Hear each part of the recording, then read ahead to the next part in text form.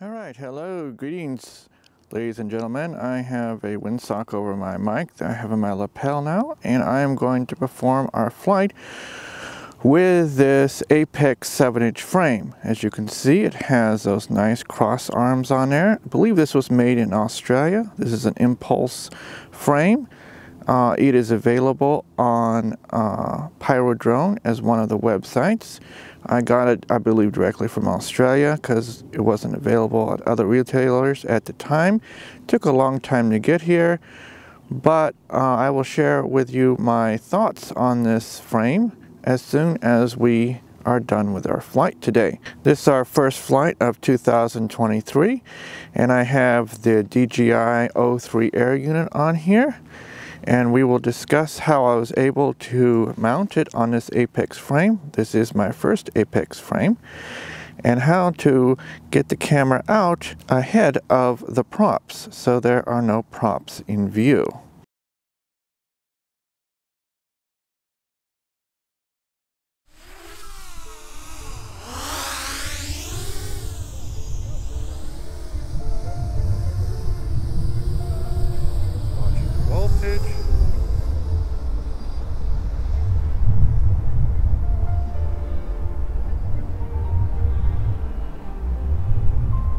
A little windy out here.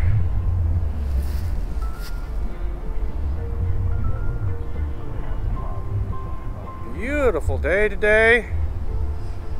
I'm just cruising around. This is my second flight with the O3 Air Unit.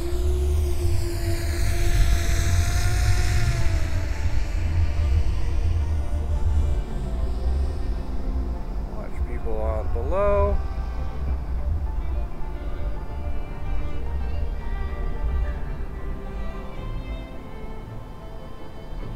This is beautiful, absolutely beautiful.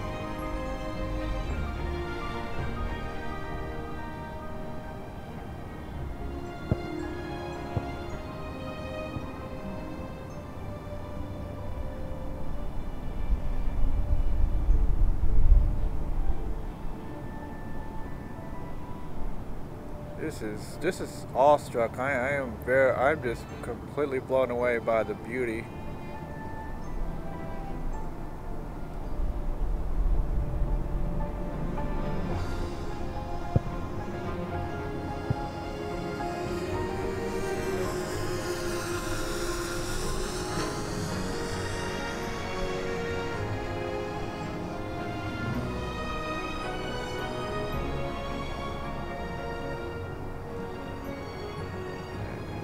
Soccer players over there. This thing really moves, and it's just... This is beautiful, beautiful.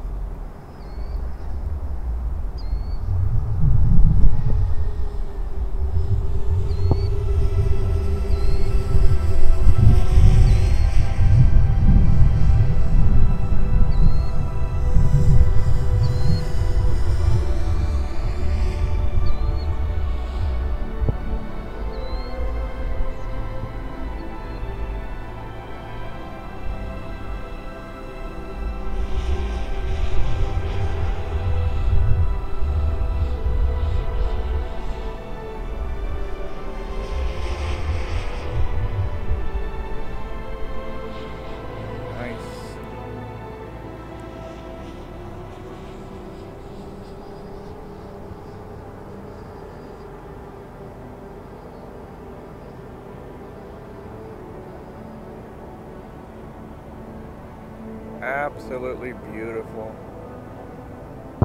Split S.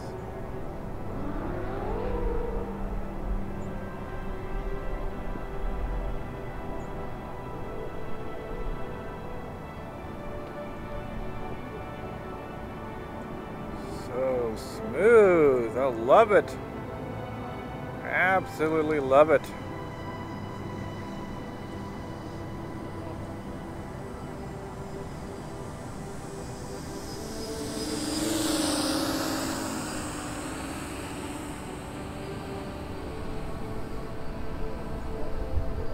How many feet I'm away from home. How many miles per hour. And flights per hour. Let's see what that's about. Let's see if I can do some flips. Nice. Very nice.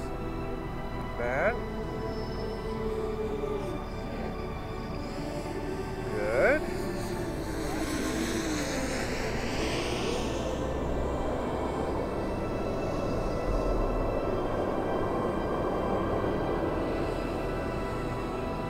Sure what it means by that odd sound.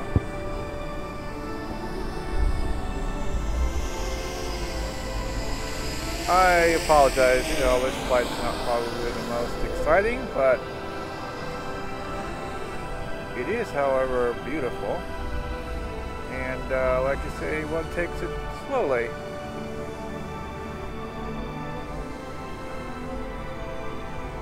When they are testing out a new build.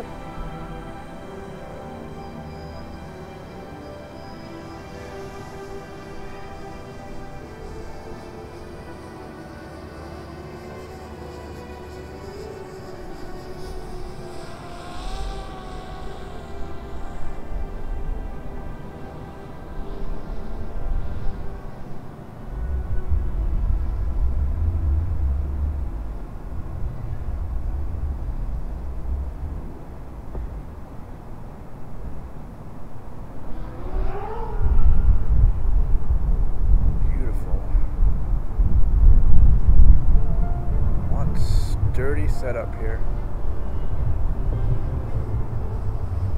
This is pretty much on a stock tune as well.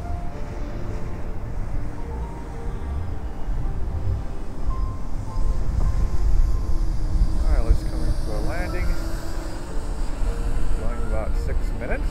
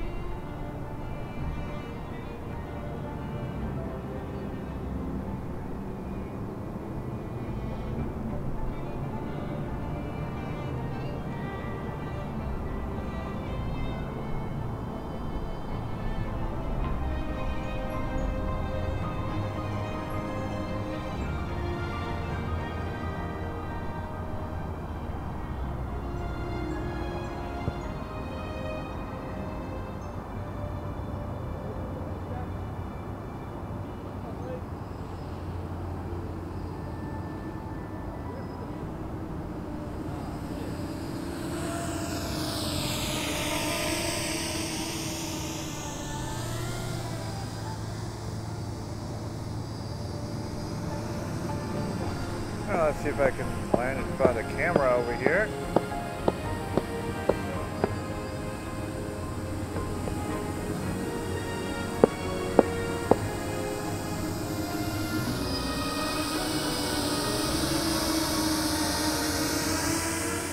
Hello, greetings. The first Sunday of this 2023, I would say starting out with a blast. Of course, it ends up that I am upgrading in the winter, and of course all bundled up here.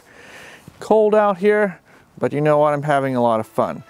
So here we have our Apex frame, and this is a 7-inch. I bought the Mr Steele version.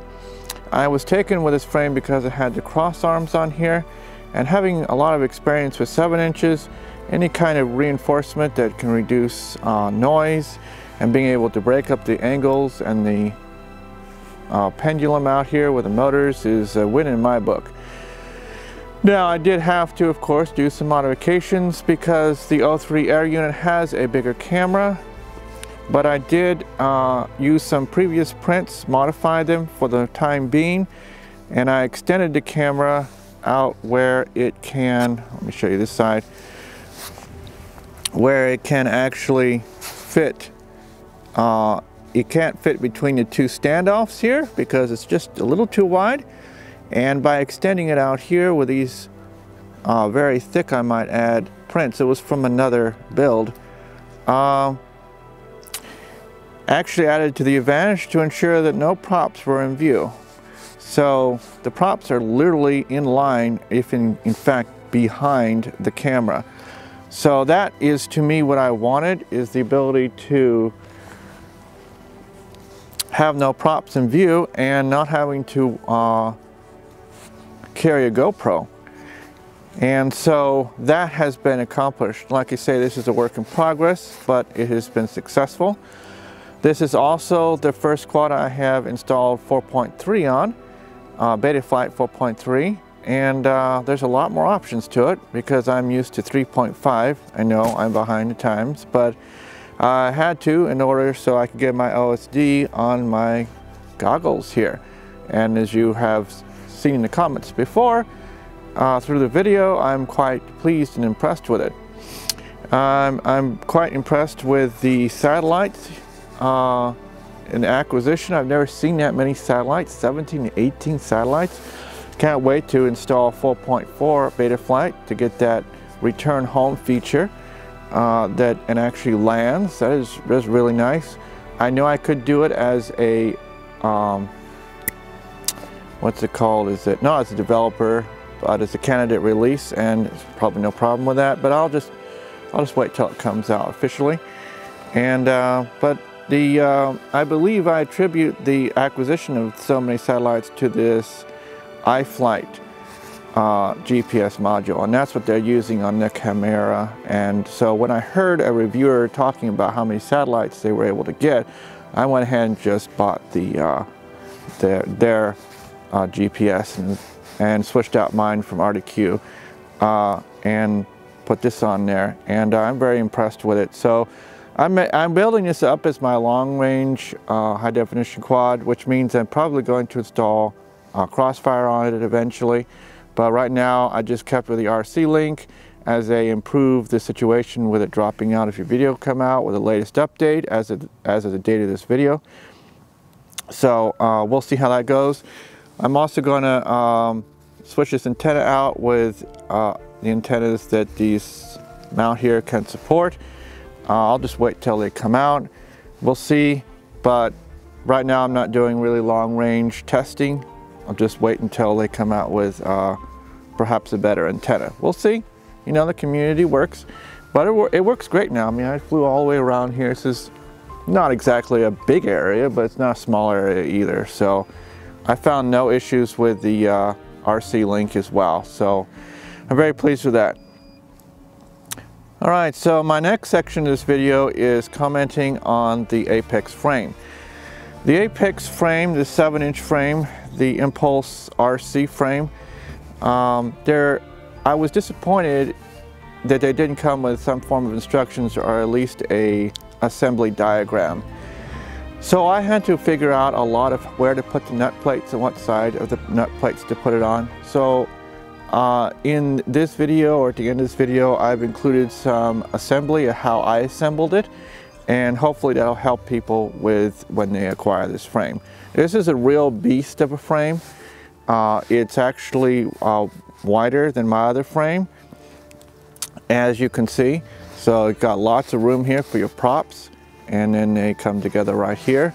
So I don't know whether you can see that or not. I'm quite pleased with the sturdiness of it and the setup of it. It's just the assembly could have been a lot easier. It took me a while to assemble it because you have to make sure that the plates are in the correct orientation, and there was no information on what that orientation was. I had to look at the stock photos that are on the website and to figure it out. So it took me a while. Maybe for you it will be not so much. I mean, it is my first Apex frame. Perhaps this is a common style for Apex frames, but I was unfamiliar with that. So, but otherwise, I do love the construction of it. I love these buttons here to allow more of a force to be placed on here, and they've got a little tiny wedge in here that needs to be put there correctly, so when the arms mate to it, they don't move. I don't see or could detect any movement in these arms as a result. So otherwise, I also installed the O3 Air Unit with these screws here. I have them on aluminum standoffs here, and it raises it up, it allows it to be secured. Now of course you could do 3D prints, but I chose to do the aluminum standoffs just because I like the sturdiness of them. Otherwise, I did attempt to make this a more or less clean build and in routing the wires, it allowed with a lift up, how it lifted up the air unit here, I was allowed to run the GPS wires as well as the O3 wires underneath here, so they weren't on top or between here, making it look kind of messy. So I really like that feature. All the parts that I've used for this quad will be in the description below, and if you have any experiences with this frame or any questions, please do not hesitate to drop them in the comments below. So with that wraps up this video, and I expect to be doing more flights with this. I just don't have any more charged batteries. So otherwise, I will see you all later. I will also send the tuning of this to the black box data to someone to kind of help me dial in the tune of it, and so it would even be smoother. Other than that, I'll see you all, ladies and gentlemen, later.